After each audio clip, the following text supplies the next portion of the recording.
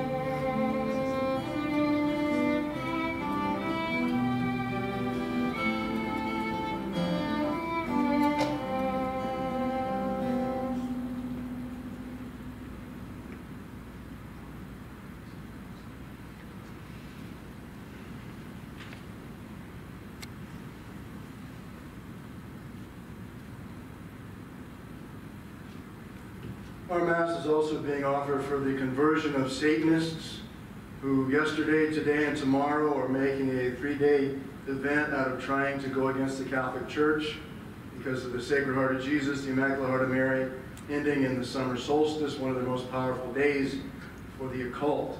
So that's also one of our intentions today and tomorrow. In the name of the Father, the Son, and the Holy Spirit. Amen. The Lord be with you. And with your spirit. Brethren, let's acknowledge our sins and so prepare ourselves to celebrate the sacred mysteries.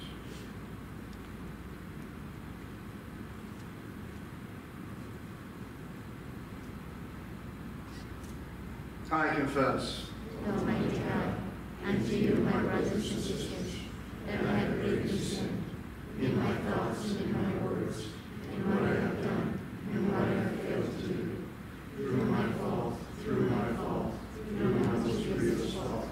Therefore I ask Blessed Mary, ever Virgin, all the angels and saints, and you, my brothers and sisters, to pray for me to the Lord our God. may Almighty God have mercy on us, forgive us our sins, and bring us to life everlasting. Amen. Lord, have mercy. Lord, have mercy. Christ, have mercy. Christ, have mercy. Lord, have mercy. Lord, have mercy. Glory to God in the highest, And on earth peace to people of your will. we praise you, we bless you, we adore you, we glorify you, we give you thanks for your great glory.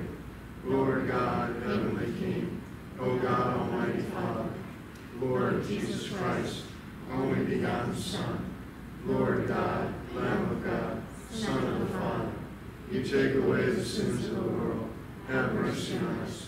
You take away the sins of the world, receive our prayer. You are seated at the right hand of the Father, have mercy on us.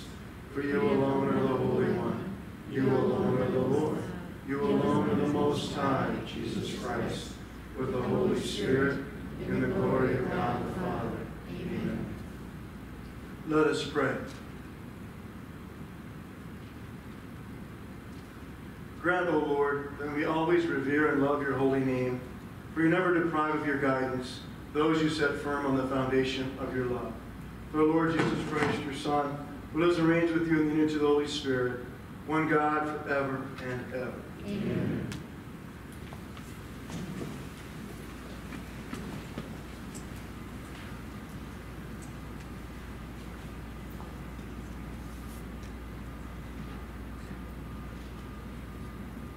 A reading from the book of the prophet Jeremiah.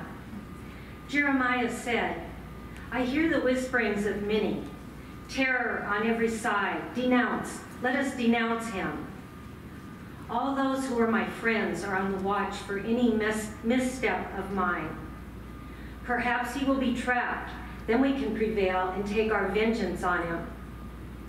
But the Lord is with me, like a mighty champion. My persecutors will stumble, they will not triumph. In their failure, they will be put to utter shame, to lasting, unforgettable confusion. O Lord of hosts, you who test the just, who probe mind and heart, let me witness the vengeance you take on them, for to you I have entrusted my cause. Sing to the Lord, praise the Lord, for he has rescued the life of the poor from the power of the wicked. The word of the Lord. Thanks be to God. Lord, in your great love, answer me. Lord, in your great love, answer me. For your sake, I bear insult, and shame covers my face. I have become an outcast to my brothers, a stranger to my mother's children, because zeal for your house consumes me, and the insults of those who blaspheme you fall upon me. Lord, in your great love, answer me. I pray to you, O Lord, for the time of your favor, O God.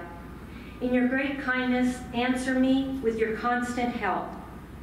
Answer me, O Lord, for bounteous is your kindness. In your great mercy, turn toward me. Lord, in your great love, answer me. See, you lowly ones, and be glad. You who seek God, may your hearts revive. For the Lord hears the poor, and his own who are in bonds he spurns not. Let the heavens and the earth praise him, the seas and whatever moves in them. Lord, in your great love, answer me.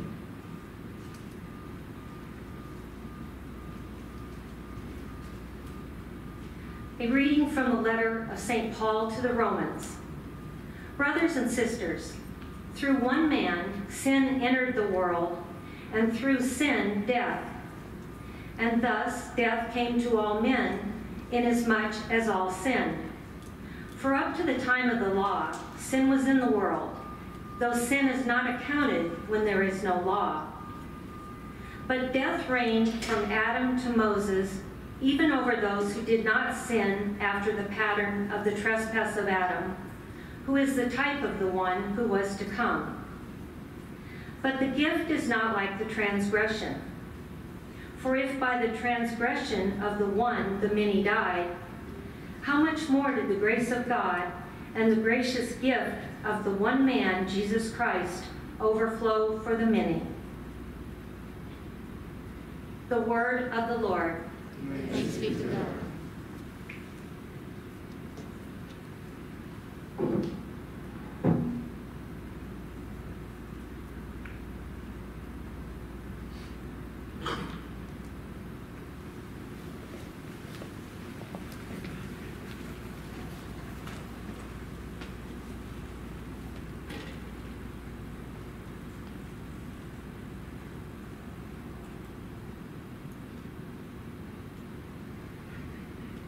The Lord be with you. And with your spirit. A reading from the Holy Gospel according to St. Matthew. Lord, to you, Lord. Jesus said to the 12, Fear no one. Nothing is concealed that will not be revealed, nor secret that will not be made known. What I say to you in the darkness, speak in the light. What you hear whispered, proclaim on the housetops. And do not be afraid of those who kill the body, but cannot kill the soul. Rather be afraid of the one who can destroy both soul and body in Gehenna. Are not 2 sparrows sold for a small coin? Yet not one of them falls to the ground without your Father's knowledge. Even all the hairs of your head are counted. So do not be afraid. You are worth more than many sparrows. Everyone who acknowledges me before others, I will acknowledge before my heavenly Father. But whoever denies me before others, I will deny before my heavenly Father.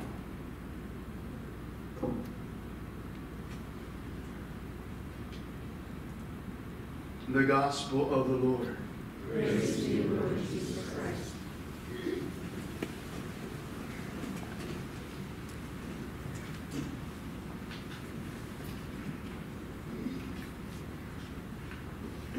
Today's readings remind us that no matter how in the dark, surrounded, or outnumbered we feel in the face of evil, death, and sin, the Father will stand with us if we stand with Him and His Son. It comes down to us first. In today's first reading, Jeremiah describes his former friends conspiring against him, which means they weren't really friends, they were acquaintances. But also his confidence that the Lord is at his side and their scheming will ultimately fail. This is something we don't understand. We don't think of a lot.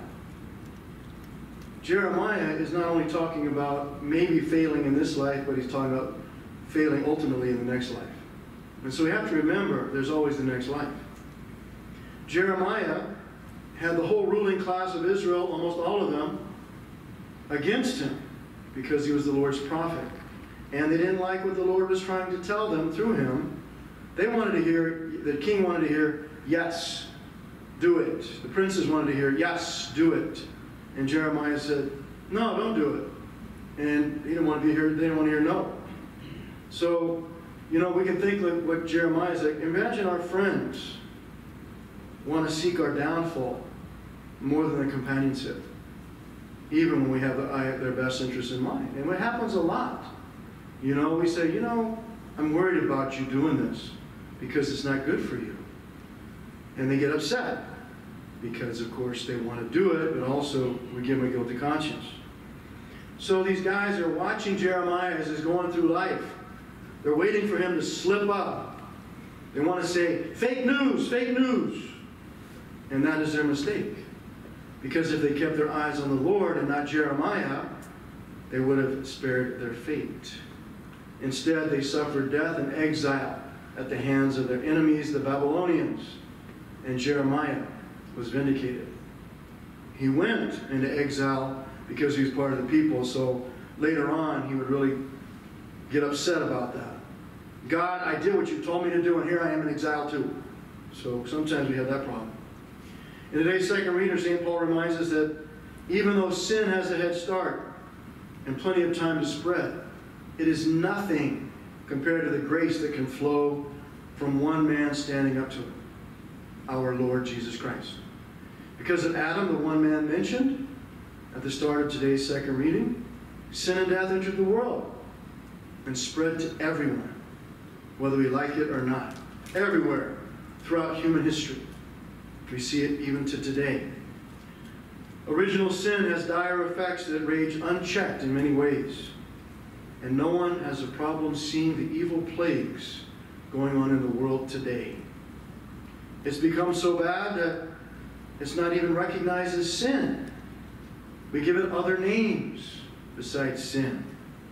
So, even back in the time of Moses, he shared the law that God wanted the people to have, the Ten Commandments, to show them how to turn away from sin and back to good again. But even with that law, the Ten Commandments, it doesn't matter. Sin still moves on and ravages the world because people are saying, no, I don't feel like it. I should be free. It's my right. So Adam could never have made amends for all of this sin that's been going on since he listened to Eve and ate the apple. But God the Father did not leave him, or us as that matter, to our fate. He sent his Son, who wiped away the sins of the world through baptism and brought the grace of God to us again. And he was able to be doing that because the other man, the other Adam, the new Adam, Jesus Christ, said yes to the Father and not no. In today's gospel, our Lord reminds the apostles that they need only to stand with him and not be afraid. What is the number one problem we have in the world today? Fear. Fear from every side. People don't want to say I'm afraid, but they do in various different ways that they're afraid. People are saying it should be a law that everyone wears a mask. Well, how are you going to enforce that? We can't even enforce speed limits in this state. How are we going to wear masks? People are upset. Father, until you get the mask on everybody, I'm not coming to church. I don't know when I'll see you then, because I'm not a member of the police force. Bishop told me we can't turn away anybody. So if people want to make that decision, it's their decision. So if we stand with Christ, bodily death does not frighten us, because like him, new life awaits us. The only fear we should have is spiritual death, as Jesus said. Be afraid of the one that can send your soul into Gehenna. Gehenna is another word for hell. Be separated from the Father for eternity. That's the one we should be afraid of, is spiritual death, committing a mortal sin and dying with it on our souls. So we have trust in our Lord. It emboldens us. More than evil and disbelief in the world should intimidate us. God the Father is with us. Who can be afraid? That's what the song says. That's what the psalm says. We all have moments when we question whether the Lord knows what's really going on or not, and where he is, and what will happen to us. But Jesus Christ is the response to those doubts and questions. He comes to show us how precious we are in his eyes and the eyes of God. He's also our lifeline to the Father. You know, who wants to be a millionaire? You can use your lifeline. We can use our lifeline over and over again. Jesus Christ. So St. Paul reminds us today that the grace we need comes from him and through him. And it not only sustains us in communion with him, but if we're in communion with Jesus, in communion with the Father as well.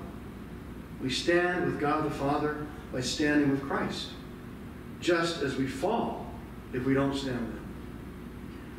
Cardinal Joseph Van Thuan, the Vietnamese cardinal who spent 13 years in prison under the communists in Vietnam, used to say that it is one of the ever-present signs of the true church. And that sign is this. He used to say that the true church, founded by Jesus Christ, is one holy and persecuted. And we see that throughout the history of the church. The Catholic Church is the one being persecuted. St. Paul said in chapter 6 in Ephesians, "For it is not against human powers that we have to struggle, but against the sovereignties and the powers who originate in the darkness of this world, the spiritual army of evil." This battle is real. The history of the church proves it over and again. The battle against evil is not just symbolic. Starting with the apostles themselves, we see every one of them died a martyr's death except St. John, who miraculously survived being boiled in oil. Can you imagine that? He was surviving that. Peter was crucified upside down in Rome because he wasn't worth being crucified like Jesus. James the Greater was beheaded in Jerusalem. St. Andrew was crucified on a cross in the shape of an X. St. Bartholomew was skinned alive and crucified in Armenia. St. Philip was stoned and crucified in Turkey. St. Thomas was speared to death in India. St. James the Lesser was hurled from the city walls of Jerusalem and beaten to death with stones and clubs. St. Jude, the good one, was shot to death by arrows in Persia while tied to a cross. St. Matthew was burned to death in Afghanistan. St. Simon the Zealot was sawed to pieces in the kingdom of Georgia. That is evil. That is the things of this world. And yet, how did they endure it? How did they put up with it? They knew that they should not be afraid because that's this life. And they wanted to work for the life to come. The apostles are our older brothers in faith. They teach us that being a Christian is demanding. It takes courage. It stirs up opposition. They followed in Christ's footsteps, and they blazed a path for us to do it as well. But you know, we're all like school children. We prefer fun games to tough practices. We prefer recess to mathematics. And yet, with Christ's help, we learn to give our own sufferings the meaning God wants them to have, to bear our crosses with love, and help those around us do the same. You know, if we all helped each other with our crosses, it'd be a much lighter load. And all the saints agree, there's no greater joy on earth than bearing crosses with love. St. Teresa, the Little Flower, was the biggest one that said that. St. Benedict, oh man, I better not tell him that. Pope Benedict, in his last encyclical, Saved in Hope, gave one small, simple way that can help us with this. He suggested reviving what is a common practice among Christians, offering up the small trials of each day, those little sufferings, pains, and inconveniences that jab at us all the time. We all experience them. From traffic jams to money worries, the thorns of daily life prick at us. But offering them up simply turns them into a prayer and makes us feel better because we are able to help in the salvation of ourselves and others. So we turn to our mind to Christ on the cross when we offer them up. Jesus, I'm a follower. I can be no different than you. And by offering them up, we take away all the negative that comes with that. And it's so much, when we offer up the small problems in our lives, the small pains, of course they don't define what small is, but when we offer that stuff up, it turns into a perfume, an incense that goes up to heaven. And it thrills God to no end for us to offer things up. It helps us sacrifice something and say, I'm offering this up for my friend. I'm offering this up for the healing of this person. We can do that. Or we can just say, Lord, I'm offering them up. Spread the graces where you will. So we plug into God's plan of redemption by offering things up. So we doing this, we exercise the important Christian virtue of humility, faith, hope, and love for Christ. And exercising these virtues makes us grow in wisdom, grace, and holiness. So the sufferings we're enduring now, the irritations we're putting up with now, all the different things that are going with our situation now, it is a great time to offer them up. Just think of all the graces that can come to the world if we offer these things up instead of whining and complaining about them. Just think how much better the world would be after this is all over if we're offering them up. Because that's what these 3 days are going on with the Satanists. They're sacrificing and they're praying and they're offering things up to Satan so the church dies. The church goes downhill because it's already been weakened by no church, no sacraments, all the decisions of our bishops and our pope. So if we offer up our small inconveniences, we overcome with a much greater force the evil in this world that's trying to get at us and at our church. One good thing to do this is too, when we come to Mass, like we are today, take all of our sufferings and put them on the altar. And say, I put my sufferings on the altar.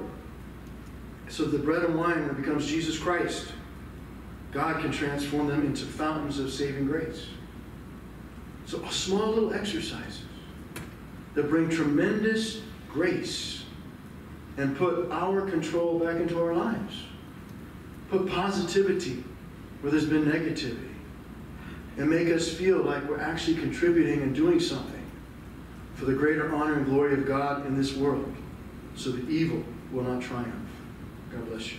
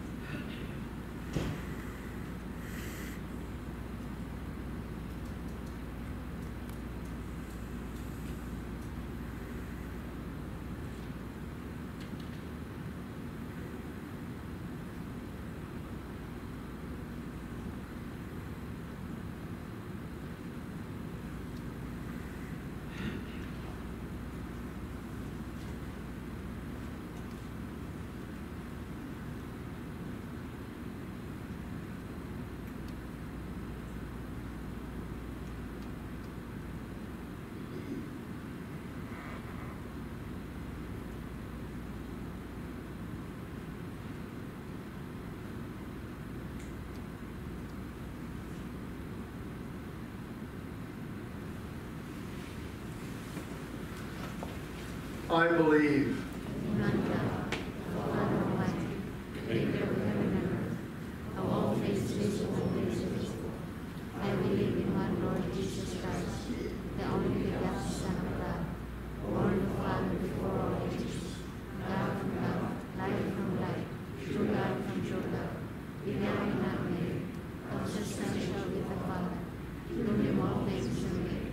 For us men and for our salvation, he came down from heaven. The Holy Spirit was incarnate in the Virgin Mary and became man. For our sake he was crucified under Pontius Pilate, separated from the Spirit, and rose again on the third day, in accordance with Scriptures. He ascended into heaven, and is seated at the right hand of the Father. He will come again in glory to judge the living and the dead, and his kingdom will have no end. I believe in the Holy Spirit, the Lord, giver of life, who proceeds from the Father and the Son, who the Father and the Son is adored and glorified, who has spoken to the prophets. I believe in one holy Catholic and Apostolic Church. I confess one baptism for the forgiveness of sins, and I look forward to the resurrection of the dead, and the life of the world to come. Amen. The Lord listens to the needy. He is always ready with help that never fails. We have only to ask, so let us seek the compassion of the one who cherishes even the smallest sparrow. For the Church which dispenses the abundant free gift of divine grace, let us pray to the Lord. Lord, hear our prayer. For nations enslaved by sinful systems of oppression and terror, let us pray to the Lord. Lord, hear our prayer. For men and women who are tormented by fear and worry, let us pray to the Lord. Lord, hear our prayer. For men and women discerning the call to be priests or religious, let us pray to the Lord. Lord, hear our prayer. For those who have come into the presence of our Father, let us pray to the Lord. Lord, hear our prayer.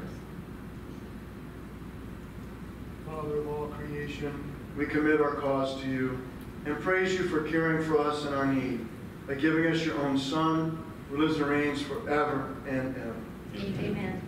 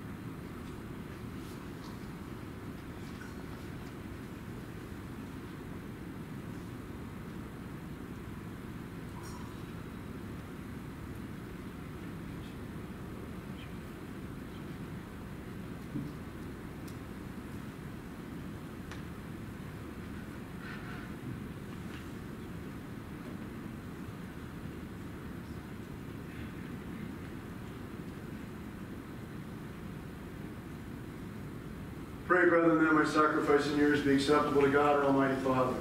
May the Lord accept the sacrifice within us, for the praise and glory of his name, for our good and for all his holy church. Receive, O Lord, the sacrifice of conciliation and praise, and grant that, cleansed by its action, we may make offering of a heart pleasing to you, through Christ our Lord. Amen.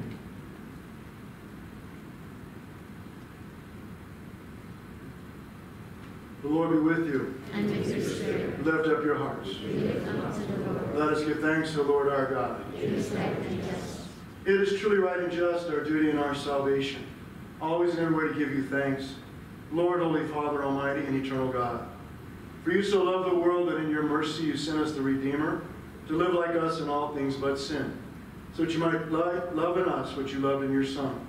By his obedience we have been restored to those graces of yours that by sinning we had lost in disobedience. And so, Lord, with all the angels and saints, We to give you thanks as an exaltation we acclaim. Holy, holy, holy Lord God of hosts, heaven and earth are full of your glory. Hosanna in the highest. Blessed is he who comes in the name of the Lord. Hosanna in the highest. Number 3. You're indeed holy, O Lord, and all you've created rightly gives you praise. But through your Son, our Lord Jesus Christ, by the power and working of the Holy Spirit, give life to all things and make them holy. You never cease to gather a people to yourself. From the rising of the sun to its setting, a pure sacrifice will be offered to your name.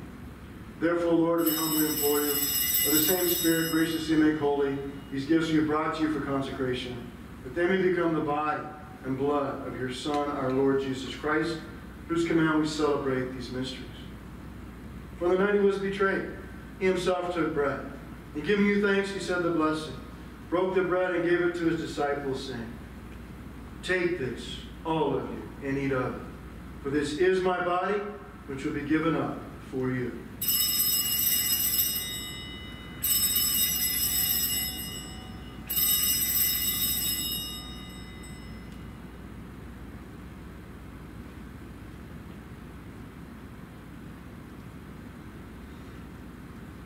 In a similar way, when supper was ended, he took the chalice. And giving you thanks, he said the blessing.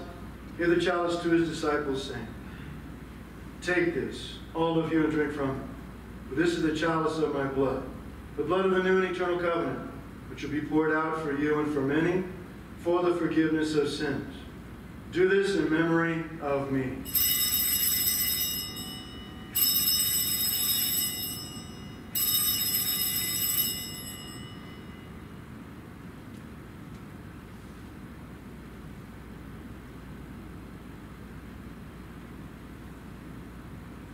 The mystery of faith. We proclaim your death, O Lord, and profess your resurrection until you come again. Therefore, Lord, as we celebrate the memorial of the saving passion of your Son, his wondrous resurrection and ascension into heaven, as we look forward to his second coming, we offer you thanksgiving this holy and living sacrifice. Look, we pray upon the oblation of your church, and recognizing the sacrificial victim by whose death you will reconcile us to yourself. Grant that we who are nourished by the body and blood of your Son, and filled with the Holy Spirit, may become one body, one spirit in Christ. May you make of us an eternal offering to you, so that we may obtain an inheritance with your elect. Especially most blessed Virgin Mary, Mother of God, blessed Joseph, her spouse, blessed apostles and glorious martyrs, with St. Michael, St. Corona, and with all the saints, on whose constant intercession in your presence we rely for unfailing help. In this sacrifice of reconciliation we pray, O Lord, advance the peace and salvation of all the world. Be pleased to confirm in faith and charity your pilgrim church on earth. Servant Francis, our Pope, Edward, our Bishop, the order of bishops, all the clergy, the entire people you have gained for your own. Listen graciously to the prayers of this family you have summoned before you. Your compassionate, merciful Father, gather yourself all your children scattered throughout the world. To our departed brothers and sisters, all are pleasing to you at their passing from this life. Give kind admittance to your kingdom. There we hope to enjoy forever the fullness of your glory, through Christ our Lord, and bestow on the world all that is good. Through him and with him and in him, O God Almighty Father, in the unity of the Holy Spirit, all glory and honor is yours forever and ever. Amen. The Savior's command, informed by divine teaching, we dare to say, Our Father, who art in heaven, hallowed be thy name.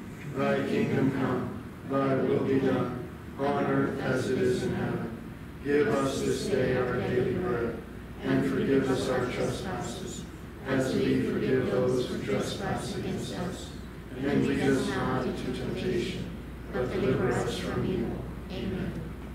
Deliver us, Lord, we pray, from every evil. Graciously grant peace in our days, that by the help of your mercy, we be always free from sin and safe from all distress, as we wait the blessed hope and the coming of our Savior, Jesus Christ. For the kingdom, the power, and the glory are yours, now and forever.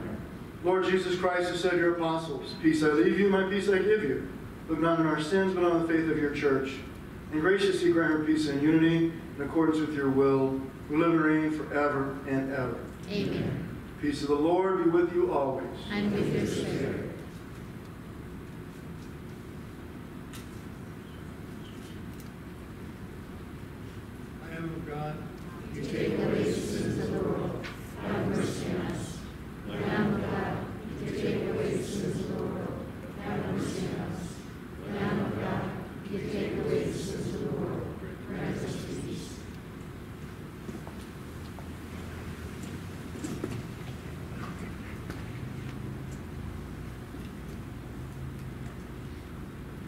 Behold the Lamb of God, behold him who takes away the sins of the world.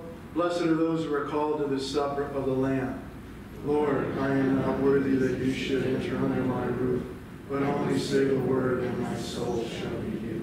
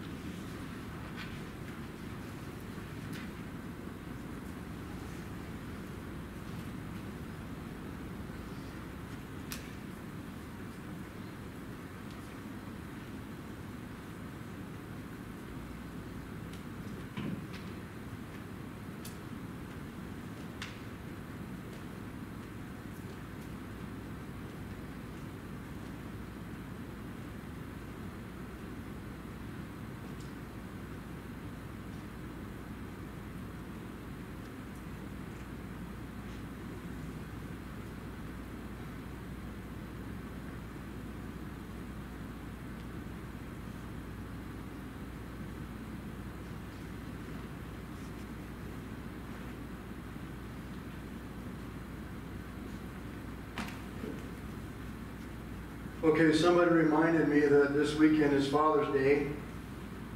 I don't pay attention to those things. I don't have kids.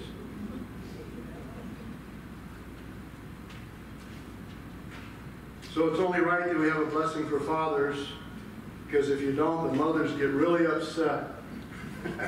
The fathers are, yeah, okay, whatever.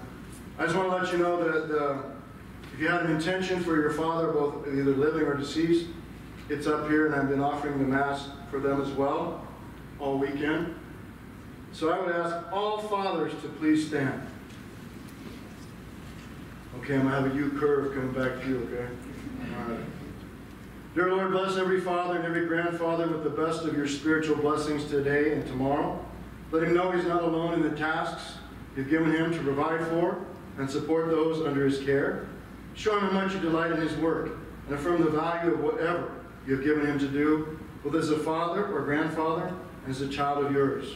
Confirm his worth daily so he has no reason to doubt whether he is loved in the eyes of his Heavenly Father.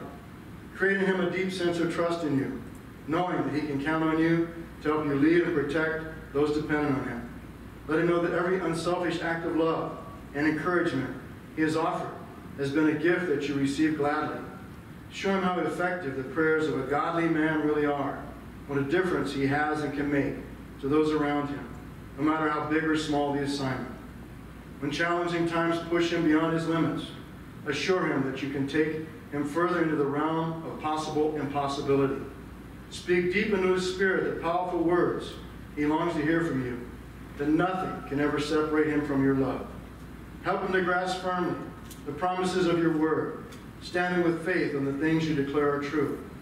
Reward him for his faithfulness past, present, and future, assuring him that true success and satisfaction doesn't lie in his accomplishments or accolades, but in the steadfast, Christ-like character you are forming in him. Demonstrate to him your amazing grace and forgiveness as he seeks to love and to know you with all of his heart, soul, and mind. Release him from unwanted burdens of false guilt and bless him for his willingness to help to keep short accounts with you, forgiving both himself and others. Help him to see his children or grandchildren through your eyes, realizing that in your hands is the safest place they can ever be. Strengthen his confidence in the only one who can bring good out of any situation. Teach him how to meet the needs of his child's life or grandchildren's life, that it was in his ability to do so, but help him to trust you for the rest. Push out any needless fears and grant to him godly wisdom and spiritual guidance to lead and direct those precious children in your path, knowing you must also release them into your hands with powerful love. Complete any healing of past hurts or regrets that may interfere with parenting or grandparenting his children. Build in him a sense of joy, humility, and playfulness that draws his family close. When plans don't develop as he hopes or dreams are not yet realized, open his eyes to see beyond this world to a greater joy that never disappoints, and to a Father who will never leave or abandon him or his loved ones. Give him a passionate faith, a persevering spirit, and a powerful testimony that overcomes any weakness or doubt as he wears the armor of God daily that you provided for him as a spiritual leader and child of God. Today, on special days and for all the days of his life, fill him with the best of your blessings, so that one day he will stand before you, hear your ultimate words of praise. Well done, my son, well done. And we ask this in union with St. Joseph, whom you entrusted with your son. We ask for generous blessings today on every day. In the name of the Father, the Son, and the Holy Spirit. Amen. And now let us pray.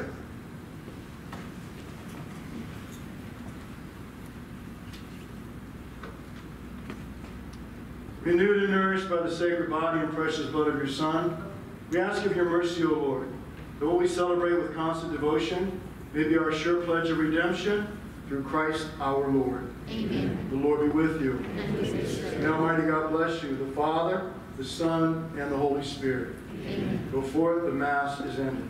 Thanks be to God. Saint Michael, the Archangel, defend us in battle. Be our protection against the wickedness and snares of the devil. May God rebuke him, we humbly pray. And do thou, O Prince of the heavenly hosts, by the power of God, thrust into hell Satan and all evil spirits who prowl about the world seeking the ruin of souls. Amen. Most Sacred Heart of Jesus. Have mercy. Most Sacred Heart of Jesus. Have mercy. Most Sacred Heart of Jesus. Have mercy.